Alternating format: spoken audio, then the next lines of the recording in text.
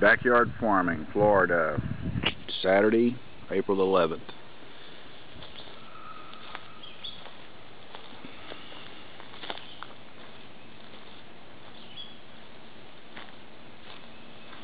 Outside garden's doing pretty good. See the little tomatoes, a little bit better shot of those. Looking kind of puny compared to the earth box.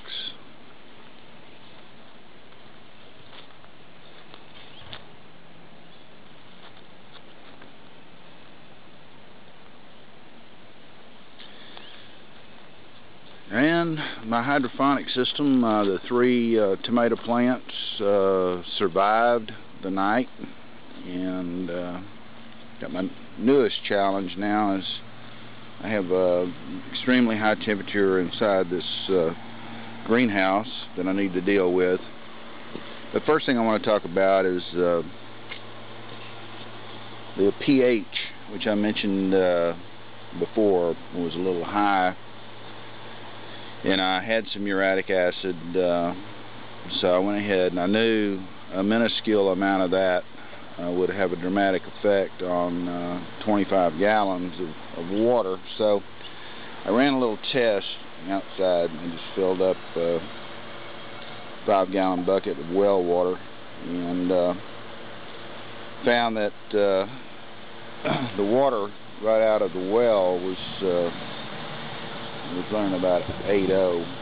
So I went ahead and put 1 teaspoon of uric acid in there, and it brought it down to 6. So I'm not advocating that you use muriatic acid, particularly if you're not comfortable with it. This particular product that I'm using looks like 31% hydrochloric acid. So it's extremely corrosive and powerful.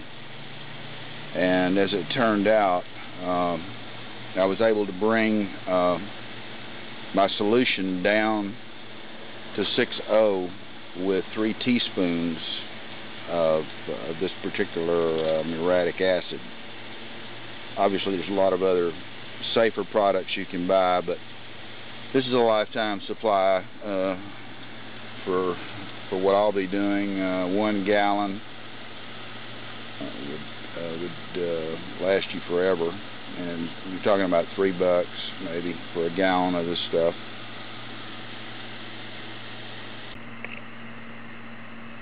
The other issue right now that I have to do something about very quickly is the inside temperature here. I even put a little rinky-dink fan that I've got here